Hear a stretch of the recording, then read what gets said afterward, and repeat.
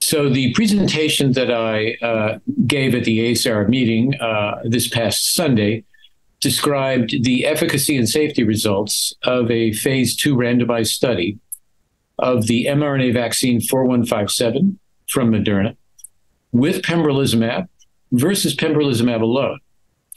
This was a moderate-sized Phase II randomized study of 157 patients in which there was a 2-to-1 randomization between vaccine with pembrolizumab versus pembrolizumab alone.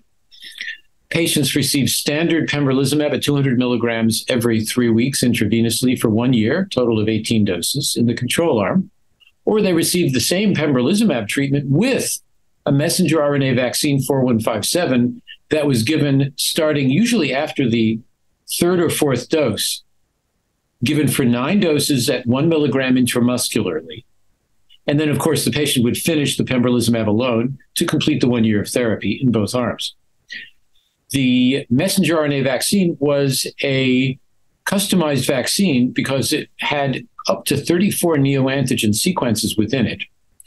And 91% of patients had all 34, and the remaining 9% had between 9 and 32 neoantigen sequences within their vaccine.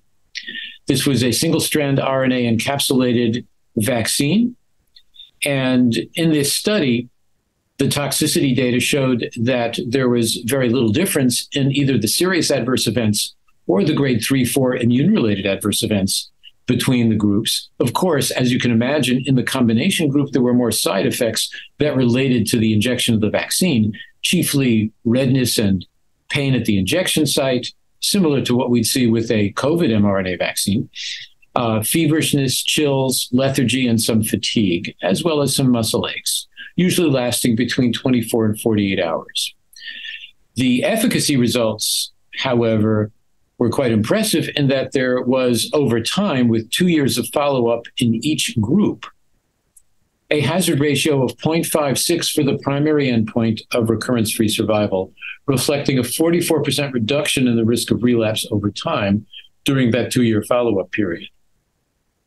At the landmark of 18 months, there was a difference between 78% recurrence-free survival in the combination arm and 62% in the control arm, reflecting a 16 percentage point absolute difference, which is quite impressive. There are distant metastasis-free survival due to come out that'll be presented within the next 6 weeks at the ASCO meeting.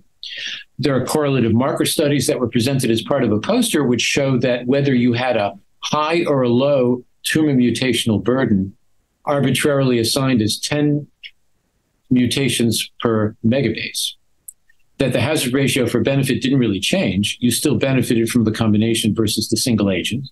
And if you had PD-L1 high or low, PD-L1 high meaning more than 1% versus 1% or less, that you still had benefit with hazard ratios that were quite favorable, whether it would be PD-1 high or PD-1 low.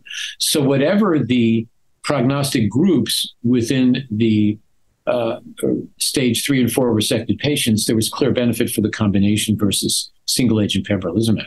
So the conclusion was, within the limitations of a moderate-sized Phase II randomized trial, there was evidence of benefit for the combination of an mRNA vaccine with pembrolizumab, where that mRNA vaccine encoded up to 34 neoantigens, compared to the reference control arm of pembrolizumab alone, which is, of course, FDA approved in the US and approved by many regulatory agencies for resected stage 3 melanoma around the world.